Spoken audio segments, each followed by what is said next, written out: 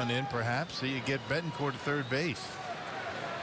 Bianchi bounces one to short, and in to score is Davis. And Bianchi is safe at first. Not sure what Crawford was doing.